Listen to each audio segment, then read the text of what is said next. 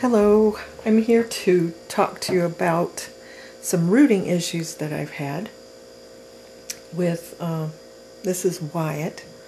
Wyatt is my beautiful African-American boy. He's just sweet. But I'm just learning to root properly, and I wanted to explain to you some issues I've really had with this particular sculpt. Now I love this little boy. This is the Bailey sculpt that I got from Bountiful Baby, and it has such a hook head. That's what we call when you've got that kind of the back of your head sticks out like that. I've heard that called a hook head, and this kid has one.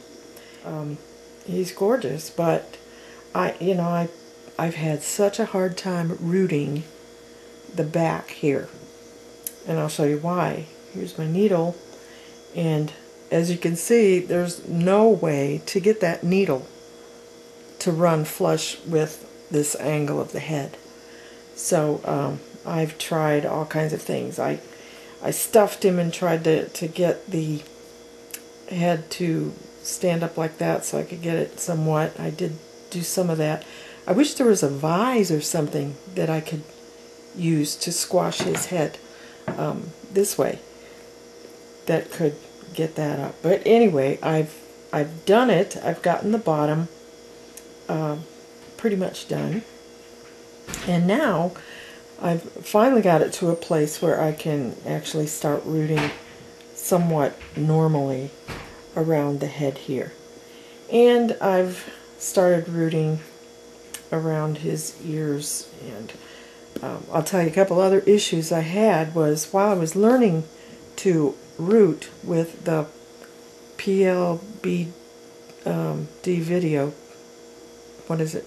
Precious Little Baby Dust. Cassie and Rachel, as I was watching that video and learning how to do it, I used the needle that they put out. And it's got many barbs on it, and it's kind of thick because I think it's a 36 gauge. And I got lots of holes in here and right in there. I ended up ripping all that out because I just was not doing a very good job with that needle. And finally, I've settled on, yep, the good old 43 single barb. Thank you, Pia, and some others for suggesting this one. I like this one better than the others. I used to use a fork needle, but it's really impossible to get micro rooting one hair at a time with the fork needle because you have to go through the whole hank of hair to even pick anything up. So let me kind of show you what I've done here with little Wyatt now that I've gotten through the bad part. This is what I used to wet his hair and all my babies. So what I had to do when I rooted this, that little funny part back here, I ended up going this way and this way to try to get the hairs in. When I got to the middle, I tried something that I think would be kind of neat with straight hair, and that is to root this side of the nape coming that way, meaning in like that, and then this side going this way and like that. Of course, I had to root it. I'm going with the needle this way, but what I'm saying is punching this way at an angle with the needle and punching that way at an angle, which gets the hair going like that. What that ends up doing is making this cute little nape, and I think it would look really good with straight hair and on a different kind of a head, maybe one that doesn't have the hook head. But then the others, I just kind of went any way I could because I'm trying to get through this. Wyatt has been a nightmare with trying to get him rooted, but I think I've finally got to where I'm rooting nicely. And in fact, now that I know how to do this and hold the needle, I've actually got some nice spaced rooting going on here. Now the top part I've done pretty well. Underneath there, I don't want anybody looking at that. It's horrible. But I'll just show you. It's just a mess because I could not get the needle to go flush, so I end up just sort of poking. But what you don't want with a hook head like this is you don't want the hair to come from this part of the head, because it's just gonna, and go straight in, because it's gonna hang straight down, and all the hair is just kind of gonna hang down and not really look natural. The baby's hair needs to stick to its head somewhat, and so I've done the best I could in that regard at the bottom. He's going to have short hair, so each hair I have cut. I still have to do some cutting. Let me get my trusty scissors. Get my lamp out of the way of my face so I can see him. You see here, I don't know if you can see the hair. What I do when I cut the hair is hold it up the way it comes and pull it just a little higher than straight, and I cut at an angle. In other words, let me get my scissors. I cut like this. There we go. So what ends up happening is the hair is graduated. Let me just going from show you how I root now, where it used to be quite different than it is now. And what I need is the hair. This is for the newbies. The hair should go, let's see, slick. Hold it so it's slick when you pull it down. If you pull it the other way and you feel a little tug against it, that's the wrong way. So you hold it like this. And I've learned now to use very few strands of hair at a time. My suggestion to a newbie, if you're learning how to root, don't start with curly hair, because it's very difficult to keep track of all these little hairs that come out, and they're all curly, all different ways. It'd be nice if it was all straight and they were all coming out and I could root from there, but instead you have to kind of try to find a little curly hair, and you're moving your hand this way and that. So start out with straight hair if you can. And make sure you have a tweezers handy. This is the way I do it. After watching the video, I cannot do it Cassie Peak's way, holding the hair out and rooting in the middle, and it folds over and you have to pull one off. I can't do that. Let's see here. I get my magnifying glass set up right. I do use a magnifying lamp. I recommend that for anybody who has trouble seeing these tiny little hairs.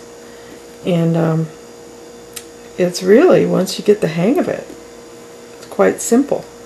Now sometimes you pull in two hairs and then you have to go back with the tweezers and pull them out. Right now I've got two hairs that have two hairs. Some of the others are going in pretty well with just single hairs. I don't know if you can see that. I pull a little bit of hair and push. There, one little tiny hair came out of that bunch. So I pull a couple hairs down, punch in. Now that one, look at there. It's got like 4 hairs in it. So as I pull it out, I'm pulling, hoping to leave just 1 hair in there. Might not do it. Let's see if I can do it. Well, if it doesn't do it, just relax the hairs a little bit. Pull 2 out, relax it again, pull 1 out. There you got 1 hair. These, I'll have to pull these out after I'm done with this row. I'll go back and start plucking out the extra hair. Okay, that one went in nicely. Let's see, missed one. Sometimes you miss them. You just go back until you get them. There we go.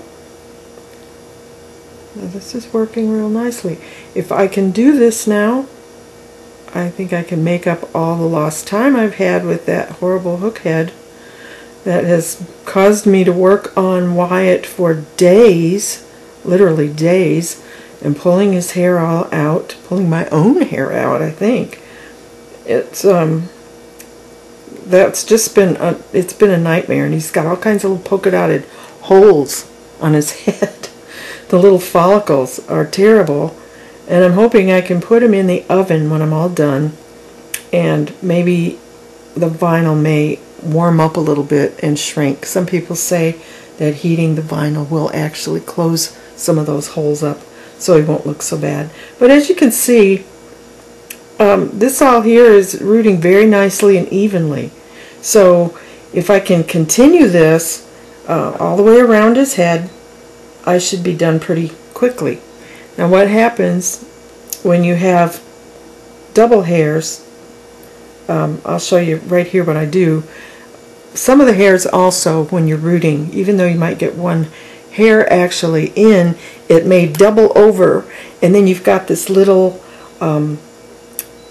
tiny piece that sticks out that has folded over and stuck out, and it hasn't broken off. So I take my finger like this, hold down the hair, and if you can see, when I do that, all of the little tiny ones stick up, and then you can pull them out. You just go through and pull them like this. See that one there? You just pull it out, and it makes it pretty easy. There again. Now sometimes if they won't show up, I go under a layer and pull it up and see if I can pick them up that way. Also, where you've got the double hairs, you can see here where they're darker, pull it down like this, and you can see the darker hair like this here. That means there's more than one hair. Let me pull this up and see how many there actually are in this strand. Okay, there are only 2. So you take one and you pull it out. Sometimes you can use your finger for that, and sometimes you have to use the tweezers. So here's another hair. Take it, pull one out, and then you've got one left. Now there's a folded hair actually in on top of that. And I'm going to get that piece. One problem sometimes when you're pulling the folded hairs out, if you haven't pushed it down into the doll far enough, sometimes the little folded piece will still be attached and won't have broken off, and so when you pull the folded piece out, the whole hair comes out. That's maddening. Now here's a folded one. Let's see if that's the case. Yep, see? The entire hair came out. Eee, that makes me mad. So now I have to go back and do that. That's why it's important that you punch deeply enough. So while we're speaking of that, let me show you my poor little bent needle. Now this needle looks pretty bent because if you were trying to get into that also straight, you'd be pushing your needle down quite a bit. And I've broken 3 needles on this, just on this section. That's how bad it's been for me. It's taking a long time. I was picking up many hairs, and now I'm learning how to do it, and it's going really fast now. But this needle here, I used to use the little mushroom things, like, I'll show you, like this. I got a couple of these. I really prefer doing it the way Cassie and Rachel did it, by just putting rubber band over. You get more control by having your hand closer to the tip. Plus, by putting a little bit of this rubber band toward the tip, it gives more strength to the tip, so you're not bending it quite so much. So I recommend that for anybody who's really wanting to do this kind of close work. You hold that needle and you just, let me see if I can get this in the frame here. I don't know if you can see it or not, but it's really not very difficult at all anymore to do this. So now, another thing, make sure that your hook, I turn it so it's facing kind of at 8 o'clock, I guess, if you're looking at it like that, to make sure that that barb is going to pick up the hair.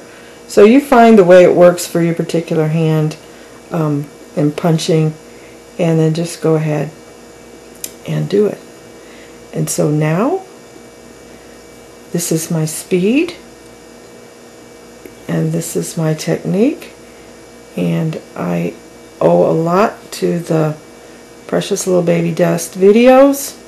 I owe a lot to my friends at Bountiful Baby, the forum, and a lot of them who have given me some instruction. I appreciate that very much, and I hope that some of the new reborners will be able to learn a little bit from this and maybe be a little bit encouraged, having seen some of my earlier rooting jobs, which were pretty bad. I even, at one point when I was trying to paint doll hair, I actually painted a doll's hair and then I rooted a little comb over to kind of blend in, give some texture. I guess some have done that, maybe successfully, but I wasn't that great of a painter either. That's going to be my next thing to learn. But as you can see, I've got some doubles here that I've just done. Now that one came out really quickly. Let's pull another whole hair out, and let's see, that one's going to be stubborn. I think I got several in there. Oh, took the whole thing out. Well, I can go back and replace it. And sometimes you get these little tiny ones, these little whiskers that just show up. It's where the hair is broken somewhere along the line. Oh, one other tip. When you're rooting, after you get a certain amount done, grab your Aleene's tacky glue and just squeeze some up here and get your finger in there like that. Get some on your finger. Whoops, sorry about that. And go inside the head and rub your finger around where you've rooted. That's going to help keep those hairs in there while you finish. It's not enough glue so that the glue's going to come out through the follicles. That's horrible when you do that. Whoops, got some on his little face. You have to wash him off. Anyway, I'm going to continue rooting him. Going to do his all the way around here, and then do the mop. See, I'm already mapping out my swirl and all that, and doing my mop in the front. I've double written these lines because I started out and it wasn't very even, so I'm wanting to get it even. This stuff, this gel pen, those of you who don't know about this, gel pen, white gel pen, it comes right off with water, and so you can map out your doll hair with that. And this section here is going to be the mop that goes forward. These all kind of go sideways, and then my swirl, and it's all going to blend in. So I'm excited because I finally, after a week of working on Wyatt, I'm finally getting the hang of it. I put this out here because I want you girls to be encouraged. You can do it if you continue to hang in there and just practice, practice, practice, and get the tools that you need. Get the right kind of needle for yourself. Like I said, I use a 43 gauge single barb needle, which comes, I get mine from Bountiful Baby, plug there for my buddies. And make sure you get nice hair. I used Slumberland mohair this time. It's really pricey and I can't afford it all the time, but I also got some really nice hair from other places, like this beautiful, really lovely hair. I got this hair from Zuzu Beans on Etsy, and it was $7 and I think $7.95 maybe for an entire ounce. Okay, it's beautiful. I love this hair. She's got several colors. Again, her name is, it's Zuzu Beans Fibers on another doll on Etsy. So, and I'm also going to give him some eyelashes. Can't wait. So, I hope this has helped you guys. I'll be doing some more of this, I think, as I go, just so you can see it's not impossible to learn. 4 months. So, if I can do it, you can do it. And Talk to you later. Bye-bye.